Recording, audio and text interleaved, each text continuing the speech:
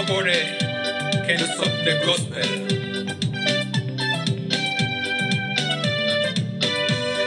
Shinali. Hakuna wezaye kuzuia injili. Hakuna wezaye kuzuia injili. Injili ni moto. Moto. Injili ni moto. Songa mbele pande zote. Injili ni moto. Moto. Injili ni moto. Choma kazi za shetani. Injili ni moto. Moto. Injili ni moto.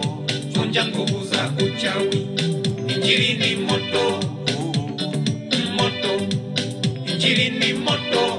Pinga pinga uchomeke. Haleluya. Haleluya, haleluya, haleluya.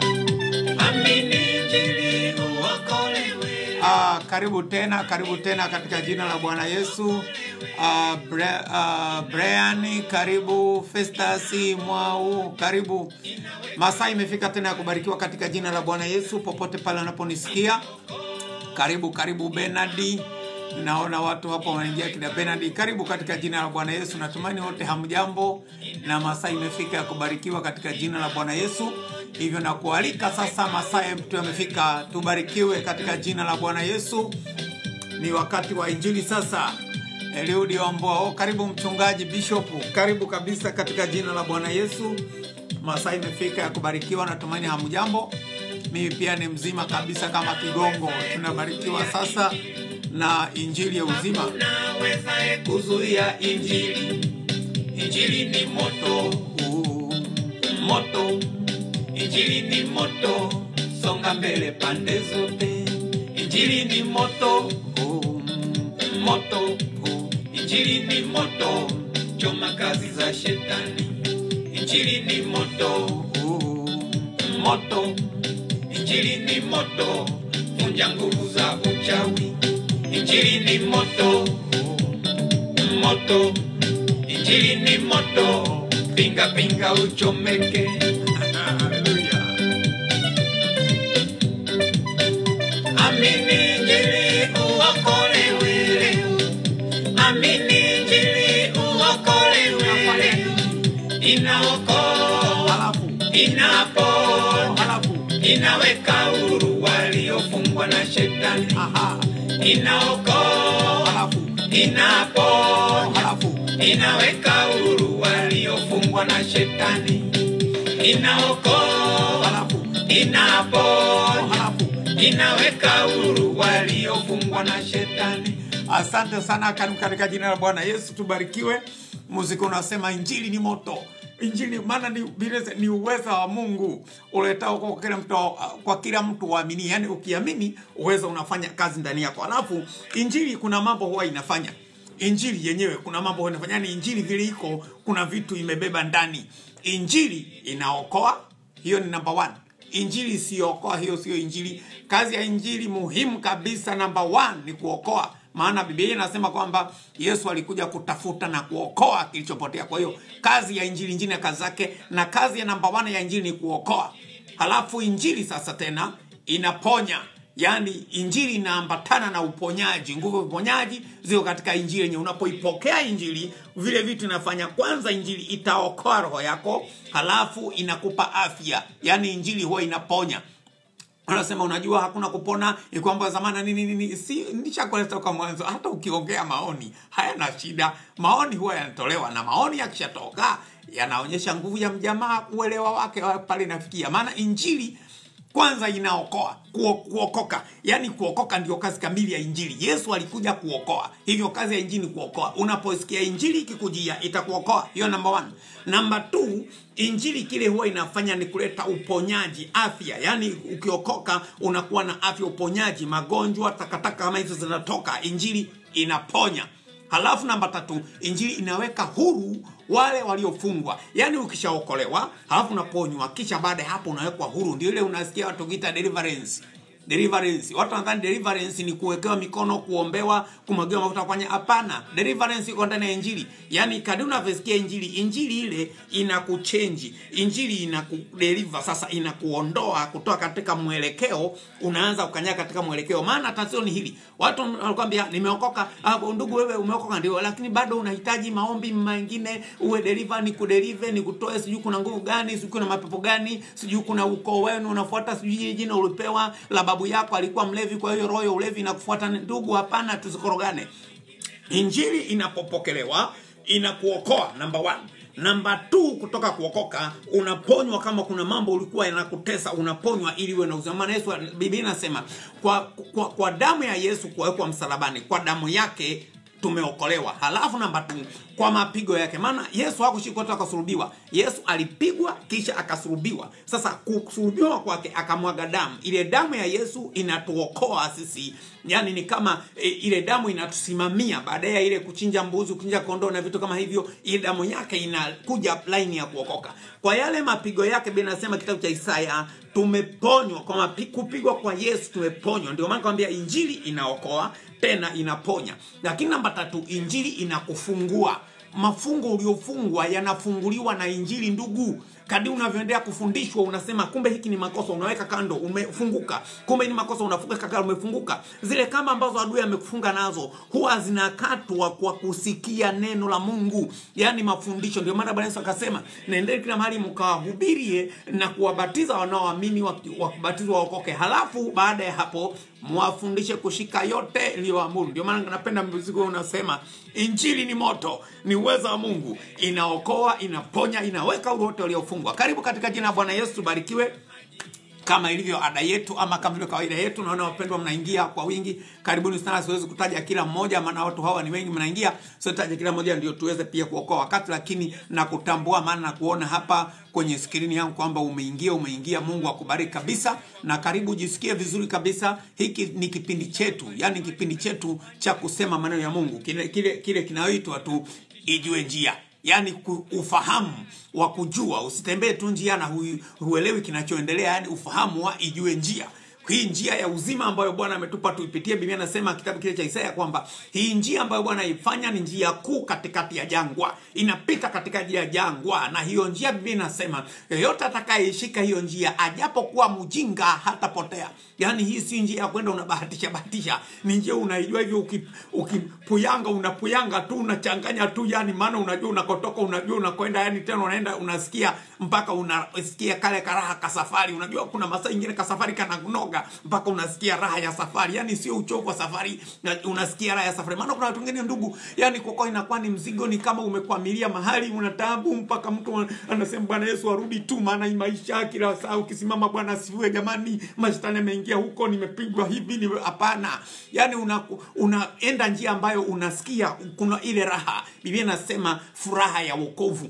Furaha ya wokovu. Ndio unaona ukiokoka unakaa katika ile line ya furaha ya wokovu, kwa sababu kuna Bwana anayekupigania. Sasa mimi ukiokoka hautakuwa na vita, hapana. Usiokanishika makosa.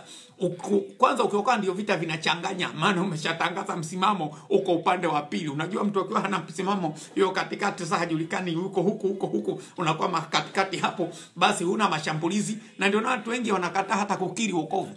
Wengine wanasema unajua ukisema umeokoka sasa itakuwa namna gani, basi unakaa tu ndio yani kikiumana kivingine usije ukalaumiwa. Hapana ndugu, tutangaza msimamo.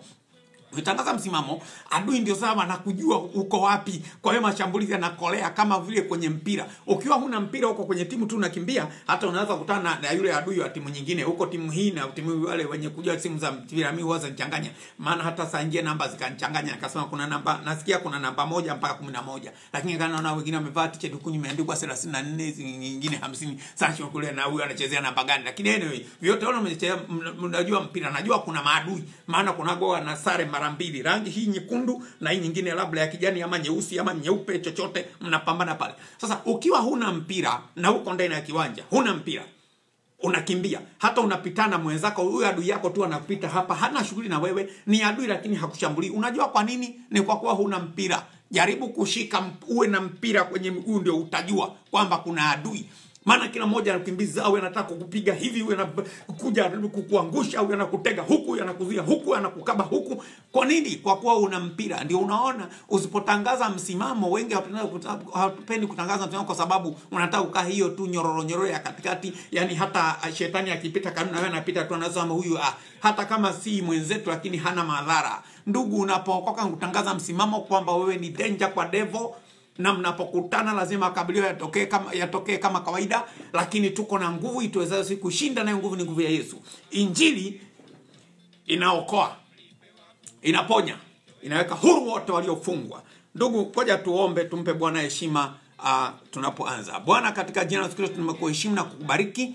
Asante kwa utukufu wako Mungu, na asante kwa wema wako. Asante kwa kipindi Bwana. Asante kwa kila mtazamaji na kila msikilizaji aliyoko live leo, na ambaye ataendelea kuona kipindi hiki Mungu utapokitupa hewani. Katika jina la Yesu Kristo tunakubariki. Baba, utupe neema kwa neno lako. Utufundishe Mungu, utufungue Bwana. Utupe neema Mungu, utupe ufahamu wa kukupenda na kukujua zaidi na zaidi. Na kila mtazamaji wangu Bwana, nambariki katika jina la Yesu Kristo, kwamba Mungu uzima utukumbuke, utubariki, utendee mema. Na katika jumla ya mambo haya yote Bwana, upokee sifa na utukufu na heshima, na uinuliwe watumwa wote ambao wanyenyekea katika jina la Yesu Kristo. Bwana, tunaomba na kuamini. Sema amini pale ulipo, na Bwana akutendee mema. Basi katika jina la Bwana Yesu, kama ilivyo kawaida yetu, nimeshakueleza hapa tunakuwa na hii mitambo ya kubarikiwa tu hapa polepole katika jina takatifu la Mungu, tukiendelea tu kuuma kamuziki tu, yani tu hivi kamuziki tu kakiinjili, na inakuwa ni baraka kweli kweli katika jina la Bwana Yesu. Pata kipande hapa sasa. Baada ya hiyo, ngoja tuone kipande hapa katika jina la Yesu Kristo. Tubarikiwe wapendwa. Unajua hii ni baraka kubwa. Hii ni baraka kubwa ambayo tutakwenda kuwa nayo hapa. Baraka hii ya kuwa na kipindi cha kuwa pamoja, kuzungumza maneno ya uzima na kubarikiwa, yani kuzungumza hivi maneno ya uzima na kubarikiwa tu, tunajadiliana. Bwana atutendee mema. Pata kipande hicho kinachosema moyo huo una ugonjwa wa kudanganya. Moyo unadanganya. Barikiwa na hiyo. Asante kutoka Misri na kuona Moses kutoka Misri. Mungu akubariki sana. Asante sana kujiunga nasi Misri. Tutakuja huko kwa jina la Bwana. Moyo una ugonjwa wa kufisha. Moyo una ugonjwa wa kufisha. Moyo wa vijana, moyo udanganya. Vigenge kila siku, mabaya kuyatenda. Fedheha kwa wazazi, moyo kudanganyika. Fedheha kwa wazazi.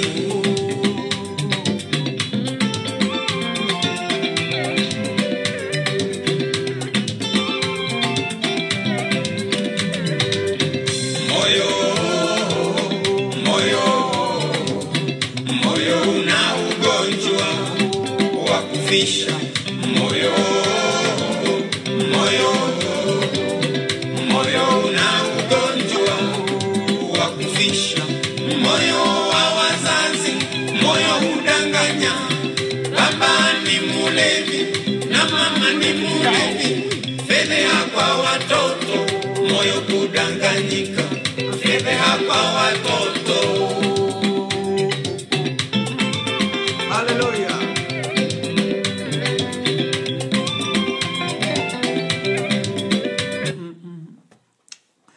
Haya, moyo una ugonjwa wa kufisha. Maana moyo unafanya mtu kwambia, unajua hata hivi uko sawa, unajua uko sawa. Watu wengine wakataa injili kwa sababu unajua hata niko sawa, niko na dini hii, hata mimi niko hivi. Unajilinganisha. Ndugu, moyo usio ukausikiliza ukikupoteza. Maana maandiko yanasema moyo una ugonjwa wa kufisha. Ugonjwa gani huo wa kufisha jamani? Ugonjwa wa kudanganya. Unafikiri niko sawa, kumbe moyo unakuambia uko sawa, nakupa maxi, kumbe uko makosa, unaendelea kupotea. Lazima kukubali neno la Mungu, maana neno la Bwana ndio neno ambalo linatupa nguvu na kutupa mwelekeo katika jina la Bwana Yesu. Ndio maana kakuimba wimbo unaosema moyo una ugonjwa wa kufisha. Ngoja twende tena tupate kamuziki kingine hapa katika jina la Bwana Yesu. Tupate tena kamuziki hapa kanakosema tunda gani hilo alilokula Adam na Hawa, basi barikiwa na wimbo huo. Sorry, ngoja. Haya. Asante. Shenali. Makibinga, karibu. Asante Apostle Gerardi, barikiwa. Moses Gaduo, barikiwa. Baba umekuja, mama umekuja, mjomba umefika, hata shangazi umekuja. Yuko umenibeba mpaka kwa kasi, uko umenishitaki kwamba ninayo dhambi kubwa, hukumu lazima nibatizwe ili dhambi initoke, dhambi ya zamani ya kuzaliwa nayo, dhambi ya asili alotenda Adamu na mrembo Hawa. Dhambi ya asili dhambi gani? Sasa ninauliza.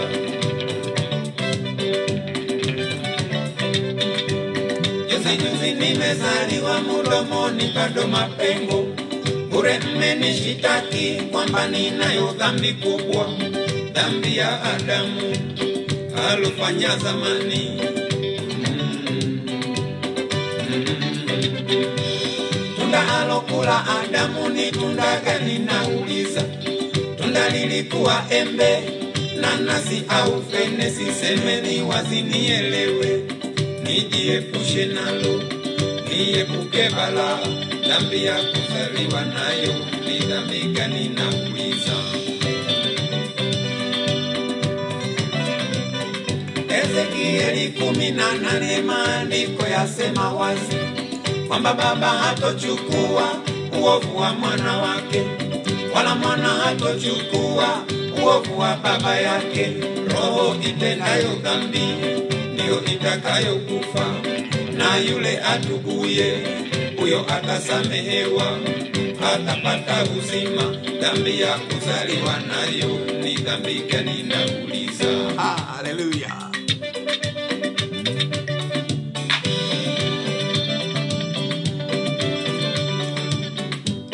Mwana hatochukua uovu wa baba yake, wala baba hatochukua uovu wa mwana wake. Roho itendayo dhambi ndiyo itakayokufa. Hallelujah. Roho itendayo dhambi ndiyo itakayokufa. Ndugu, roho itendayo dhambi ndiyo itakayokufa.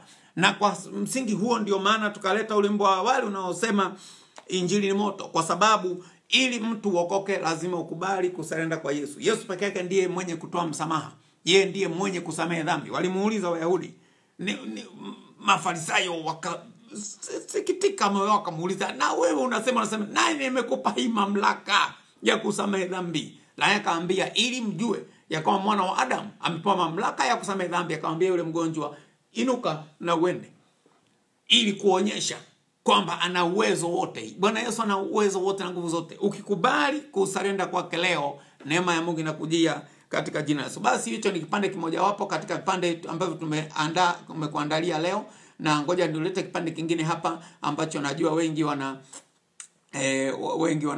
wanakiulizia, maana vipande hivi vilikuwa vikimbwa miaka ile ya zamani, vipande vya baraka kweli. Na pia tunachanganya tunakulea vya zamani tunaleta na vile vingine vipya. Basi hiyo ni baraka sasa katika jina la Bwana Yesu. Tubarikiwe hapo na kipande hiki. Ngoja tu kwanza nikuonyeshe upate utamu wake vile kilikuwa kinasema toka hapo zamani. Kutoa nyoka pangoni.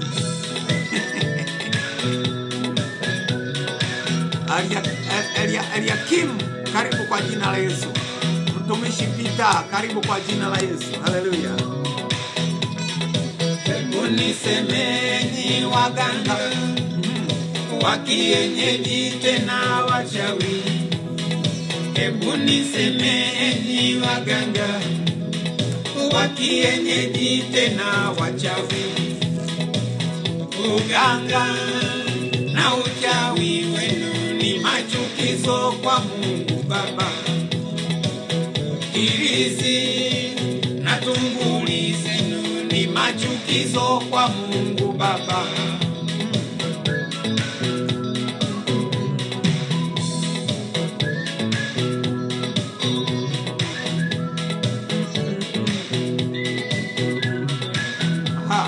Mbuzi na kuku mbona mwachukua?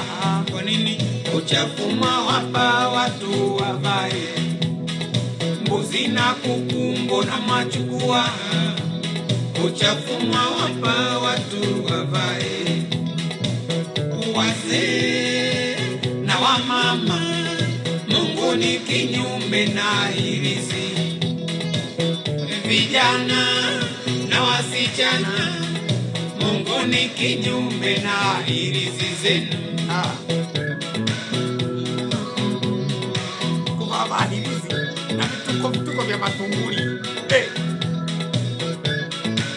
Haleluya. Soma Kumbukumbu la Taurati 18 uanzie 9. Soma Kumbukumbu la Taurati 18 uanzie 9. Wazee na wamama, Mungu ni kinyume na irizi. Vijana na wasichana, Mungu ni kinyume na irizi zenu. Samsoni, karibu Samsoni, karibu. Anansi Kinyua, karibu. Boniface Maramba, karibu kwa jina la Bwana Yesu, ninawaona. Bwana Yesu anasema njoo, na Bwana Yesu anasema kuja. Bwana Yesu anasema njoo, na Bwana Yesu anasema kuja. Wazee na wamama, kwa Bwana Yesu ni uzima tele, ni uzima tele, yani kwa Yesu ni uzima tele. Haleluya. Asante sana katika jina la Bwana Yesu. Masaa hayo ni mazuri kabisa. Tumekuwa tukionja vipande vya muziki hivyo katika jina la Bwana, kama maneno hiyo ya baraka katika jina la Bwana Yesu. Nataka sasa kwa dakika chache hizi tuweze kuangalia neno la Bwana tena siku ya leo. Kama ilivyo kawaida yetu, watu tunaangalia neno la Bwana katika maandiko na inakuwa ni baraka kweli kweli. Wiki iliyopita tulizungumza katika Yohana Mtakatifu sura ya 9 juu ya yule mtu ambaye alikuwa ni kipofu, ambapo Bwana Yesu akatema mate chini, akampaka macho, kisha akamwambia nenda kanawe, na aliponawa akapokea macho, yani akapokea uponyaji, akaweza kuona tena, na mambo yakaendelea pale. Na leo nataka tumalizie yale ambayo hatukuweza kuzungumza pale, lakini kwa wale ambao pengine haukuweza nafasi kuwa pamoja nasi, tulizungumza kwamba habari ya miujiza. Nilisema habari ya miujiza, na nikasema kwamba muujiza wote unapotokea kuna vitu ambavyo lazima viambatane. Muujiza una malengo, na malengo ya muujiza ukitokea na uwe haukufanya ile malengo, basi muujiza ule unakuwa haujafikisha lengo kamili la ule muujiza. Kwa nini Mungu hufanya miujiza? Mungu hufanya miujiza ili kudhihirisha nguvu zake. Tuliona pale katika sura ya 9 kwamba kwanza Yesu akasema ni ili kazi za Mungu zipate kudhihirika. Kwa hiyo kazi ya muujiza ni kudhihirisha nguvu za Mungu. Kazi ya muujiza ni kuonyesha nguvu za Mungu. Vile vile tukasema muujiza lazima uelekeze watu kwa Kristo. Muujiza si kuelekeza watu kwa mtu. Hata kama mimi Bwana ametumia muujiza ukatendeka kwa mikono yangu, haimaanishi wale watu kuwaelekeza kwangu. Japokuwa sawa, huwezi kujitoa wewe haukuhusika, lakini lazima muujiza wote ule kazi yake, madhumuni yake uelekeze watu kwa Kristo. Muujiza ule uelekeza watu kwa Kristo. Vile vile muujiza unafanya habari za Yesu zisambae. Muujiza unasambaza habari za Yesu. Kwa hiyo muujiza unapotembea ama unaposambaa habari zake, lazima usambaze habari za Yesu. Kwa hiyo pamoja na ule muujiza unasambaza, lakini kile kilichotendeka kinakuwa chini, lakini kinachobebwa zaidi ni ule usambazaji wa habari za Yesu. Ndio unaona huyu kijana baada ya kupona, habari zilikuwa zinaendelea sasa, hazikuwa kuhusu tu muujiza kwamba amepokea muujiza wa macho, ilikuwa ni habari za Yesu zikawa zinaendelea kufuatana pale. Vile vile kuthibitisha muujiza unapata nguvu ikiwa unatembea kwa watu wanaothibitisha lile tatizo kabla halijaondolewa. Watu wote waliokuwa hapa wanafuatana muujiza ni watu waliokuwa wamemjua yule kijana kwamba alikuwa kipofu, mwenye kutuomba pesa sisi tumempa, imekuwaje umepata kuona? Wanauliza huyu ndiye ama siye? Na anapata kusema ni mimi. Maana muujiza uko katika eneo ambalo unajitegemea. Lakini muujiza unapoenda kwa watu ambao hawajui tukio huku mwanzo, kwa hiyo ni watu ambao hawajui tatizo bali wanapata ufumbuzi wa tatizo. Yani hawajui problem, kuja kukutana na solution. Inakuwa tatizo, wanaanza kucreate kutoka kwenye solution wa create problem. Inakuwa tatizo kubwa zaidi. Ndio watu wanaanza kusema unajua ni feki, watu wamejiunganishia, hakuna muujiza, huyu mtu alikuwa kipofu ya kujifanya. Lakini kwa kuwa yule mtu alikuwa kwenye mazingira ya watu waliomuona akiwa kipofu, wanamjua, wanajua mpaka ndugu zao. Biblia inasema pale walienda mpaka kuita baba na mama yake. Wakaletwa kuulizwa, huyu ndio yule mwana wenu mnasema alikuwa kipofu? Nao wakajibu akasema kwamba huyu ni mwana wetu, hilo tunajua. Hiyo ni tiki, hakuna majadiliano. Kwamba alikuwa kipofu tangu azaliwe, hilo ni tiki, tunasema hiyo tunaelewa. Lakini kwa amepata je kuona, muulizeni, maana ni mtu mzima, atajitetea ajiseme amekuaje. Maandiko yanasema kwa kuwa walikuwa wameogopa kutengwa, maana wale watu walifanya kama watu wa dini zile wanavyofanya. Ukifanya hivi tunakutenga, usipofanya hivi tunakutenga, tunakutoa kwenye jumuiya yetu, tunakutoa kwenye kanisa letu, tunakutoa kwenye dini yetu. Kutengana kwanza leo ndugu.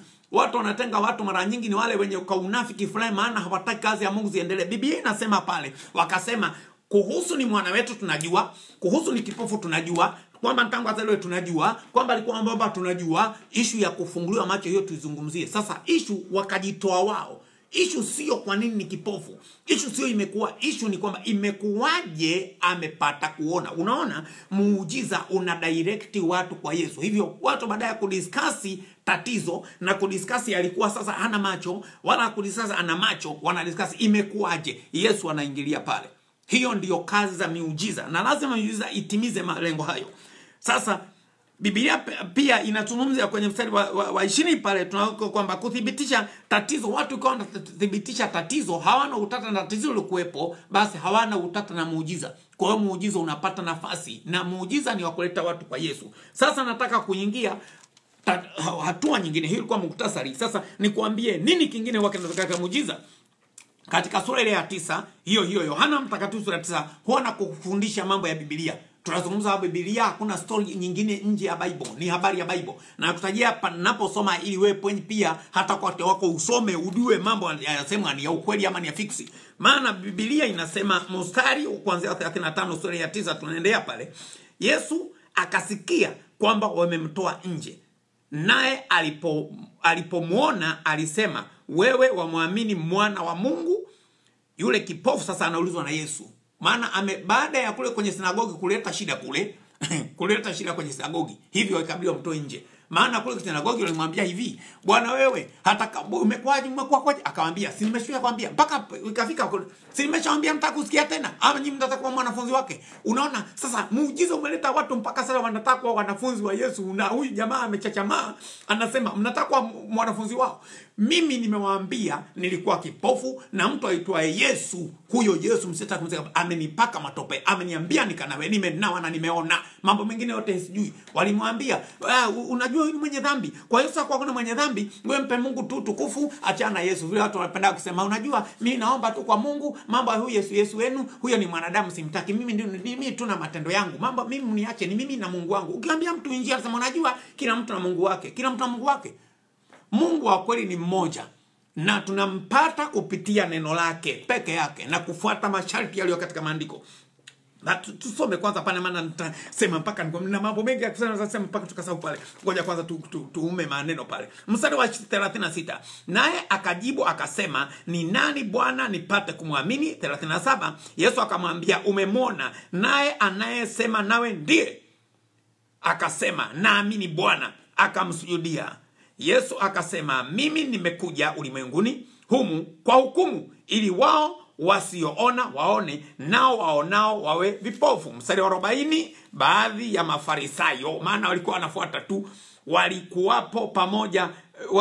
waliokuwapo pamoja naye wakasikia hayo, wakamwambia Yesu, sasa je, sisi nasi tu vipofu? Yesu akawaambia, Kama mngalikuwa vipofu, musingekuwa na dhambi, lakini sasa mwasema twaona, basi dhambi yenu inakaa. Dhambi yenu inakaa. Sasa tuone point hapa. Wakati kiliumana kule ndani, sasa ikawa wale nao wanasema imekuaje, akawasitizia kwamba mimi najua neno. Mwisho akamwambia mkufuru, achana mambo ya Yesu, sema Yesu humjui, mkane Yesu, wewe useme tu ni Mungu amenifanyia. Yule kipofu akamwambia, hizo story mnaleta sasa, mimi sina time nazo. Najua neno moja, nilikuwa kipofu na sasa naona haya mambo mengine kwamba yeye ni hana dhambi, hiyo mtajaza wenyewe, mimi nimemaliza pangu. Waliposikia hivyo walikasirika, akamtoa nje. Ndio maana nakwambia wakati mwingine ukitolewa nje kwa sababu ya haki, usiogope. Ogopa unapotolewa nje kwa sababu ya kutokuwa na haki. Lakini kama una haki ndani ya roho yako, una hakika mbele za Mungu uko sawa, wanakutoa nje, usiogope. Hata uko nje Bwana yupo. Walipomtoa nje akakutana na Yesu, maana Yesu kumbe alishakuwa ameshatoka kwenye sinagogi, wakakutana nje. Yesu akakutana huyu kipofu, akamuuliza, wewe unamwamini mwana wa Mungu? Yesu, huyo kipofu, unajua wakati wakutana kipofu na Yesu, kudokeze kidogo. Walipokutana kwanza, alikuwa huyu kipofu alipokutana na Yesu alikuwa hamjui kumuona uso, maana alikuwa kipofu tangu azaliwe, kumbuka. Na amepakwa matope, anatoka pale na matope akiwa bado ni kipofu, kumbuka. Sasa amenawa kule, hawako na Yesu. Kwa hiyo wakati yeye anasema habari za huyu Yesu, alikuwa anasema tu habari kwamba huyu mtu anaitwa Yesu, lakini si kama kwa sura anamjua. Kwa hiyo sasa alipoenda akakutana naye, Yesu anamuuliza, wewe unamwamini? Yesu, huyu kipofu anauliza, yuko wapi? Maana hajajua anaongea na Yesu. Sasa yuko wapi mimi ni muamini? Maana ametenda jambo, nitamwamini. Muujiza unaletaga imani. Muujiza unajenga imani. Ndio maana nakwambia, muujiza kama haujengi imani, unajenga makosa, unajenga mashaka baada ya imani, basi huo muujiza umeshika barabara tofauti. Unafanya mambo kinyume chake, unafanya opposite. Baada ya kujenga imani, unabomoa imani. Kwa nini? Maana umewekwa kwa barabara isio. Ndio maana nikasisitiza kwamba muujiza unapaswa kufanya kwa watu wanaohusika, maana wanaojua, sio wakupeleka huko na huko watu hawajui, wanaona wewe unajua ni fake. Na pia niseme hivi, sikatai, najua kwa kweli kwamba kuna wahubiri ambao wanafanya miujiza fake. Mtu anakuja anasema nilikuwa hivi, kumbe sio hivyo, sawa, lakini kwani hiyo ni hoja? Hiyo ni wapi hakuna mkora? Wapi hakuna mkora? Nikueleza tangu siku kila mahali kuna wakora. Kila mahali kuliko na nuru kuna opposite, ni giza. Mungu ameweka nuru, iko nuru na iko opposite yake giza. Kuna mchana, kwa hiyo kuna usiku. Kuna urefu, kwa hiyo kuna ufupi. Kuna unene, kwa hiyo kuna wembamba. Kuna ukweli, na kwa hiyo kuna uongo. Hiyo si vitu vya kudubabaisha tukatae nuru kwa sababu kulikuwa kuna giza. Hapana. Tutaita nuru kwa kuwa ni nuru, tutaita giza kwa kuwa ni giza. Hivyo akiwepo mtu atakayehubiri na afanye vituko vyake vya miujiza ya magendo, ndio huyo ana lengo lake, na hiyo haifanyi Yesu asiwe Yesu, haifanyi injili siwe injili, haifanyi muujiza usiwe sio muujiza. Bado injili ya Bwana itasimama katika jina la Yesu. Hivyo turudi katika pointi. Wakati huyo mtu alimtoa nje akakutana na Yesu, akauliza, ni nani mimi ni muamini? Yesu akamwambia, unayesema naye ndiye. Huyu mtu akamsujudia Yesu. Unaona matokeo yake, huyu mtu akamsujudia Yesu. Hivyo hiyo ndio matokeo ama ndio faida ya muujiza. Nataka ujue hapa, Yesu akasikia kwamba ametoa nje. Mstari wa 36, naye akajibu akasema, huyo ni nani Bwana apate kumwamini? Muujiza wowote unapotokea utavuta watu kwa Yesu. Na habari itakayofuata baada ya muujiza, sasa inachofuata baada ya muujiza, lazima hiyo ni mambo ya Yesu. Lazima mambo ya connect watu kwa Mungu. Nataka utambue hivi. Ni kama unapoenda kuvua samaki. Hii uvuvi wa kawaida kwenye mito. Unaweka ndoano, unaweka kale kitu kwa kutupa, unatupa ndoano. Ndoano inakuwa ndani ya maji, lakini wewe mvuvi uko nje ya maji. Sasa uone, wakati samaki anakamatwa pale, unachofanya ni kumvuta samaki nje. Samaki anatoka majini anakuja nje. Na ndivyo muujiza ulivyo. Muujiza unapotupwa kule, ukifanya kazi ni ya kutoa watu kule waliko, uwalete ngambo hii kuliko na Yesu. Na si vinginevyo. Sio kutoa alio mchikavu waende majini, ni kutoa kilicho majini kije nchikavu. Hiyo ndiyo kazi ya muujiza. Muujiza unakuja, unavuta kutoka majini, unaleta nchikavu. Maana yake ni nini? Maana yake ni kama kwa mfano, nataka uelewe hivi. Muujiza ambayo tunaiona hapa hata kusoma kwenye kitabu cha Yohana, kitabu cha Luka, kitabu cha Marko. Muujiza tunaosema hapa ni muujiza unaofanyika mwilini. Mtu ana vitu hivi, ana mambo ya mwilini na mambo ya rohoni. Sasa muujiza hauji rohoni ili utulete mwilini, bali unafanyika mwilini ili utulete rohoni. Kwa mfano, mtu huyo hana macho, ameponywa, amepata kuona. Yuko wapi leo? Muujiza wa Lazaro, anafufuliwa, sio roho, ni mwili unafufuliwa. Yuko wapi leo? Alikufa. Lakini unapofanywa muujiza huu katika mwili, ni kukufanya wewe ili kutoka katika huu mwili na mawazo ya mwili uingizwe kwenye mambo ya rohoni ili umwamini Yesu. Mtu huyu amekuwa hana macho, ni kipofu, haoni, amepakwa matope, ameenda sasa, amenawa, anaona. Baada ya hapo anasema nini? Yuko wapi mimi? Yuko wapi ni muamini? Sasa yametoka kwenye macho, yanaingia kwenye roho. Mtu huyu amefanywa muujiza katika mwili, lakini huu muujiza katika mwili unaleta mafanikio ama faida katika roho. Maana sasa amemsujudia Yesu, amemwamini Yesu. Ikiwa muujiza utatokea na hauleti matokeo haya ya kuleta roho kukutana na Mungu, basi muujiza huu umetumika kinyume. Hivyo muujiza sio kwa sababu ya kuongeza watu waje na vitu kama. Muujiza lazima utoe mtu point A kwenda point B. Unafanyika kwenye eneo la mwili na unaishia kuleta mtu kwenye eneo la roho, kumconnect na ufalme wa mbinguni. Hiyo ndiyo kazi nyingine ya muujiza ambayo nilisema nitamalizia leo fundisho hili la kwamba muujiza nini na nini, wapi unatakiwa kutendeka.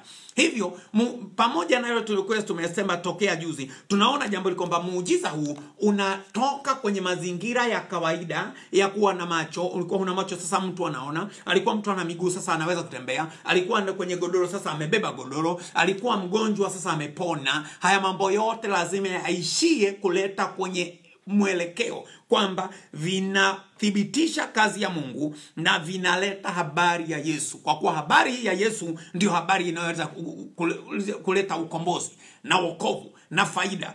Na muujiza unapokutoa upande ule ukakuleta upande wa pili, unakuta sasa hata mawazo yako yalitendea muujiza yanahama kutoka kwenye vile vitu vya mwilini, yanaanza kuingia kwenye kiwango cha pili. Ndio unaona huyu kipofu baada ya kunawa na kuona anakutana na Yesu. Haanzi tena kusema Bwana Yesu nakushukuru sana, unajua umeniokoa sana Bwana Yesu, yani umesaidia kweli. Yani vile nilikuwa nimeteseka, nilikuwa mimi naomba, sasa Bwana Yesu asante umenipa macho, sasa nitaenda kufanya kazi yangu mwenyewe, nitakuwa sio mbiombi. Hazungumzi hayo.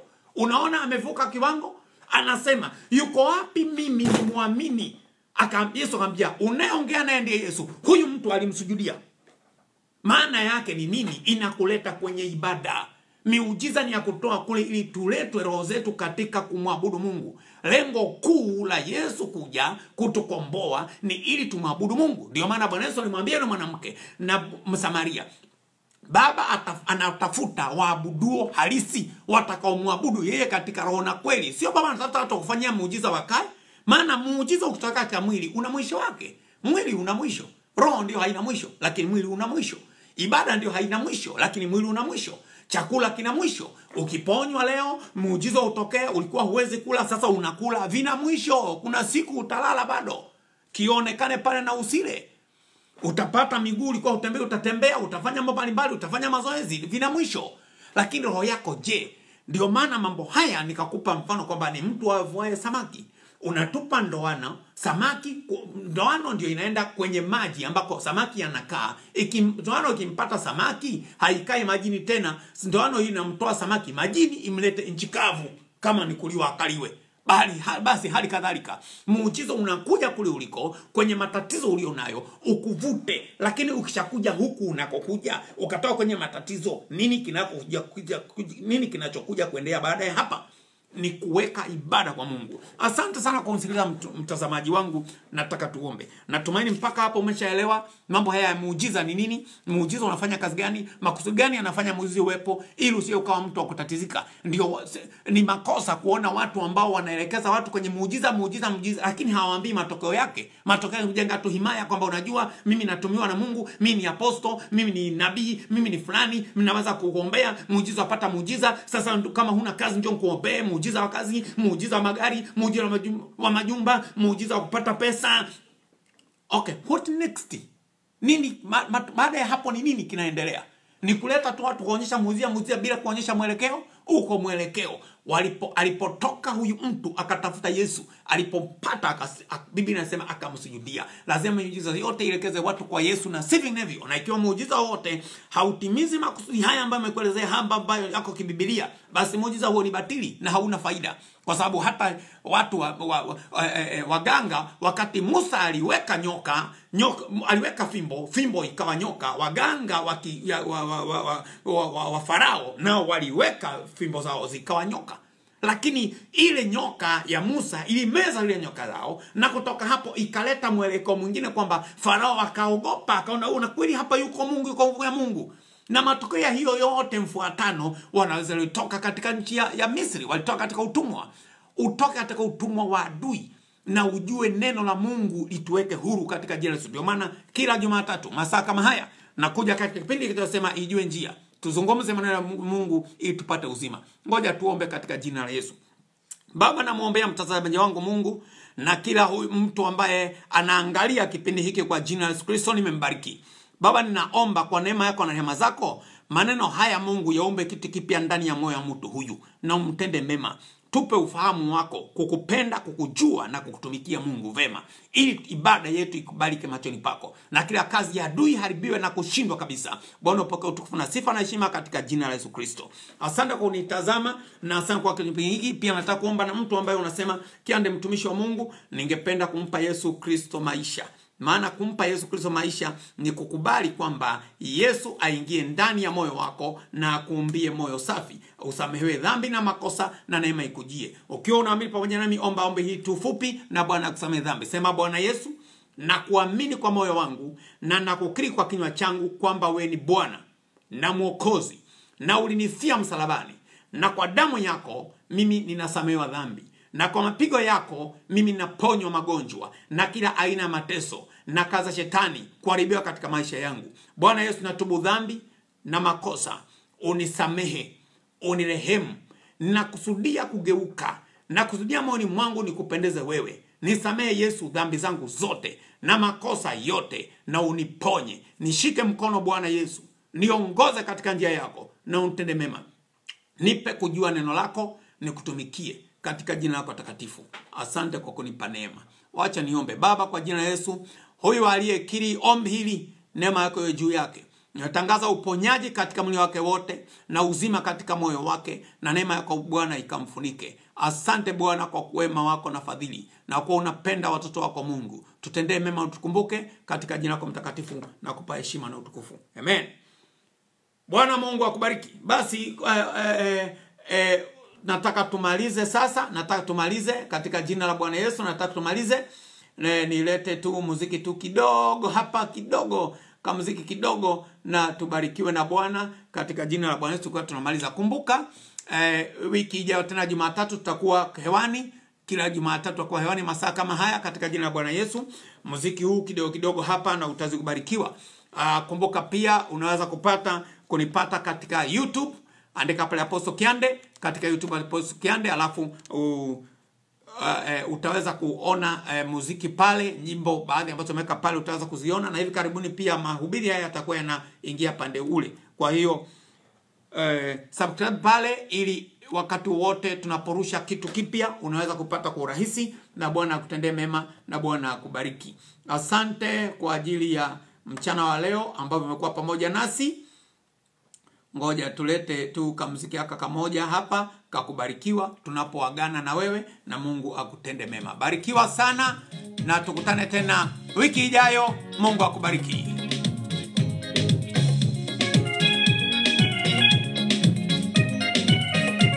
Haleluya. Baba yetu wa mbinguni, jina lako litukuzwe. Baba wa mbinguni, jina lako litukuzwe. Ufalme wako uje, mapenzi yako yatimizwe, hapa duniani kama huko juu mbinguni.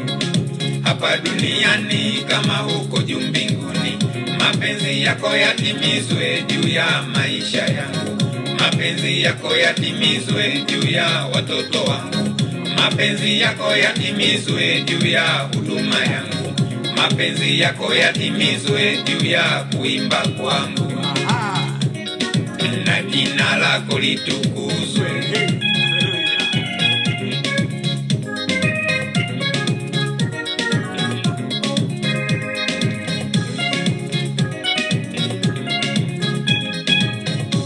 Baba yetu wa mbinguni, jina lako litukuzwe. Baba wa mbinguni, jina lako litukuzwe. Utupe leo riziki ya kila siku. Utusamehe Baba makosa yetu, kama tunavyosamehe waliotukosea. Walimu uwasamehe makosa yao, polisi uwasamehe makosa yao, waimbaji uwasamehe makosa yao, wachungaji uwasamehe makosa yao, na jina lako litukuzwe. Haleluya.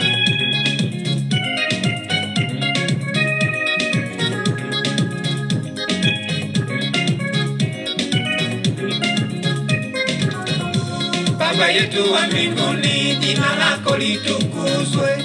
Baba wa mbinguni, jina lako litukuzwe. Usitutie katika majaribu, lakini utuokoe na yule Mungu. Mungu akubariki, Mungu akubariki. Asante kwa ajili yako pamoja nasi. Watu naona wengine wametoa maombi yao pale, wanahitaji maombi mbalimbali, wale ambao wamepata mkasa na vitu kama hivyo, yote tukwenda kuomba katika jina la Bwana Yesu. Bwana akutendee mema. Usikose kuwa pamoja nasi tena kipindi kijacho, masaa kama na siku kama ya leo. Bwana akubariki na kutendee mema katika jina la Yesu. Thank you very much and God bless you. Thank you. Baba nifungulie mulango, Baba nifungulie mulango, Baba nifungulie mulango uliofungika. Baba nifungulie mulango.